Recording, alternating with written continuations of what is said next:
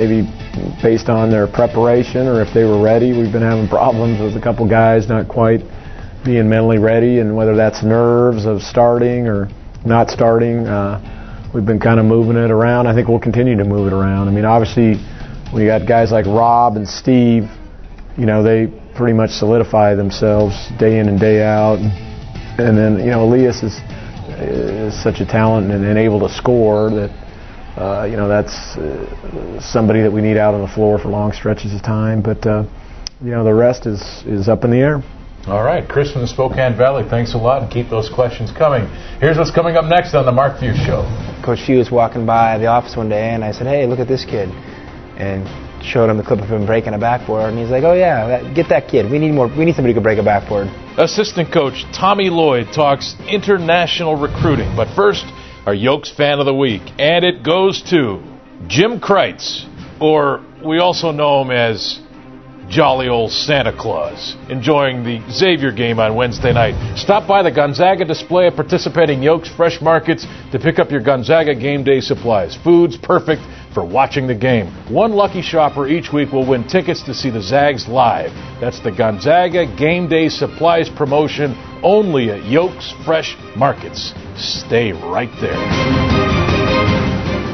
It's Toyotathon time, and Burien Toyotathon means 2.9% on every Toyota certified. Hurry!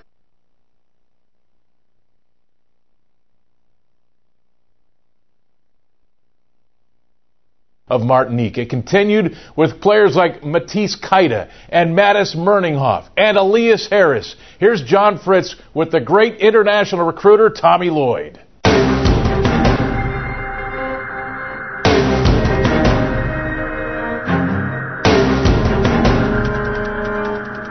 Anyone, anytime, anywhere. It is a mantra that's helped Gonzaga mark its own spot on the map. Go baseline now, 10-foot shot, good! Fitting not only for the style the Zags play, but also the fashion in which they find their players. Recruiting by canvassing not only our country, but any that might hold enough talent to help. Sometimes you do it out of a matter of necessity. I mean, you know, fortunately, we have an established network over there, and I can go over there and filter my way through a few guys and kind of compare and contrast them to the kids that we potentially could get over here. Assistant coach Tommy Lloyd knows as well as anyone the value available worldwide, starting with the most famous of his finds.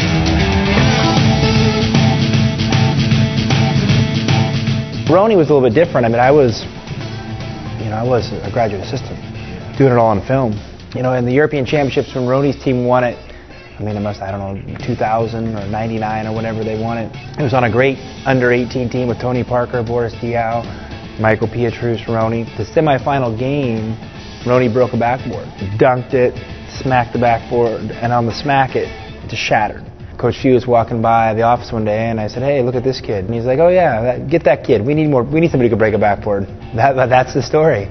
In the years since, Lloyd's knowledge and network has been instrumental in expanding the Bulldogs' boundaries. Maybe luck had a little bit to do with it. I mean, you know, I don't want to overanalyze it, you know, but it was just, I guess, just over the course of time, you develop a network and people that you trust and they trust you, and so when there's somebody in their area that they think is good enough, you know, they tell you, and then it's up to me to figure out if we need that or, you know, if it fits. This season, 6 players on the roster are from outside the USA. 3 hail from Europe, including Germany's Elias Harris. You know, Elias was a very unique one. I mean, you're talking about a kid that talented, that was 100% an amateur, had never played for another club beside his small little hometown club he played on his whole life, and you know, wanted to go to America the whole time because his dad is American, but really didn't know how to do it. So he didn't have a bunch of people working on his behalf trying to get him exposure. It just kind of happened through one of my coaching friends in Germany.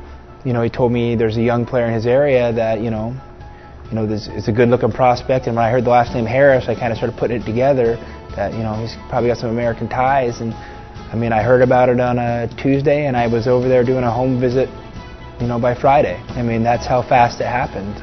A global approach is nothing new at GU, where reaching out overseas helps keep its own corner of college basketball's map intact. All right, time for a final timeout. But first, our Subway Sub of the Week. And it goes to that freshman Frenchman, Matisse Kaita. 22 minutes, 5 points. He hit the big three, but it was his defense that earns him the honor this week. Way to go, Matisse. Make sure to visit your local Subway restaurant today for one of the new Subway melts, like the Chipotle chicken and cheese, stacked with tender, juicy chicken and fresh toasted on flatbread. Only at Subway restaurants, proud sponsors of the Gonzaga Bulldogs.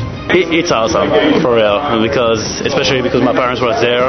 It's the first game that they see, so it's really nice. It's really, really nice. For some banks, customer satisfaction is an idea, a concept, a perennial agenda item that never really becomes an action item. But for one bank, it's a little more, tangible. Sterling Savings Bank, ranked the highest customer satisfaction with retail banking in the Northwest region by J.D. Power & Associates. Satisfied?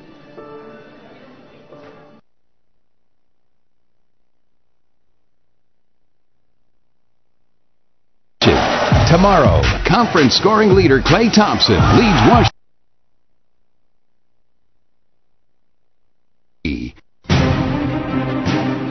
And welcome back to the Mark Few Show. All right, Coach, the schedule again. It's back to the schedule. 3 games a week. Can we just enjoy Christmas? Seriously. I mean, geez, does it not end? But Lafayette, Oak State, Wake Forest. Lafayette, let's be honest, you should win. It'll be a test, but you got Oak State, Wake Forest. Let's not go there. Okay, first of all, we're not in position to walk out and win anything. I mean, they're a team that's picked to win their league in all the preseason publications. They got a lot of guys back, do a nice job of executing their offense and shooting the ball. And, we have a situation where we got 3 games in a week, Lafayette, and then Oak State comes in here. Oak State's another team on our schedule. Looks like an NCAA tournament team. Is off to a really good start.